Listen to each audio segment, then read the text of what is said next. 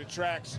This is the Legend Series. You got some legends in the building. We're going to get to them right now. Right over here, I got my man TONYTONE from the Cold Crush, Johnny Juice in the building here. We're going to holler at these brothers right now. We got a legend right here from the Cold Crush brothers from back in the day. Yeah. Early MC groups. What's up, man? Talk about the Cold Crush brothers. Listen, man, you know what I'm saying? I actually started with Breakout and Baron before there was a Funky Four. But then when they signed this Sugar Hill Records, they got crazy, broke up the group.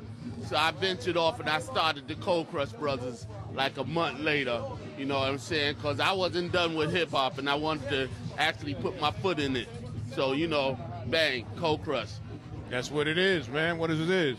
So tell them what you did for Cold Crush. Well, you know, I'm the backup DJ. I started the crew, but I was the backup DJ because I had enough nerve to put a Puerto Rican down with me and let him be the lead man. Because at that time wasn't no bad Puerto Rican DJs out, so I had to bring Charlie out and let him and we tried to pull the Latino and the black people together. That's what you're supposed to do. Yes.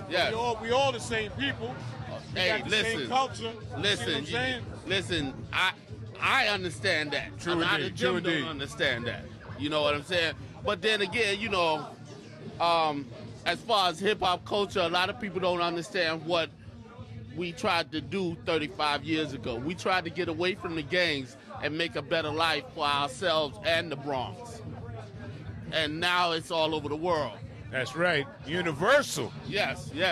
You know, I got Zulu Nation, which is not a gang, it's an organization. That's love, peace, and having fun. That's all it is. Love, peace, and having fun. That's right. That's a whole lot of fun. Yeah.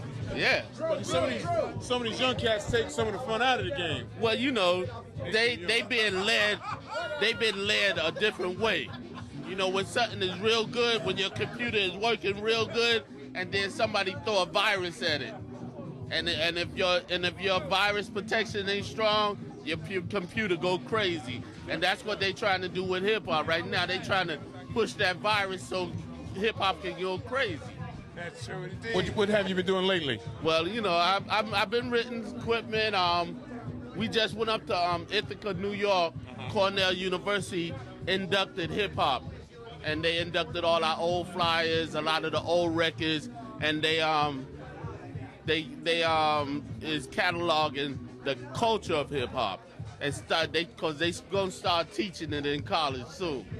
Last night I was with KRS-One, the teacher up in New Haven. He did a show up there, so I was up there with him chilling out.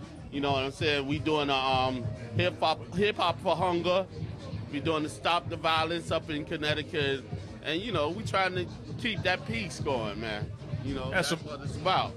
That's very positive programs because I know KRS was doing it for a while. He started Don't Stop the Violence back in the day, self-destruction. Yeah. He running around. He's still doing his thing. So as well as all of us, you know, Africa be here in a little while. You know, me and Africa is like brothers, so we still doing our thing together as well. You know. And that's a beautiful thing too, man. Much respect to Ben Bottom. Much respect to you too, brother. Putting it down. My man TONYTONE up in the piece. I'm back to the tracks. We're here live at IDJ now. Be on the lookout.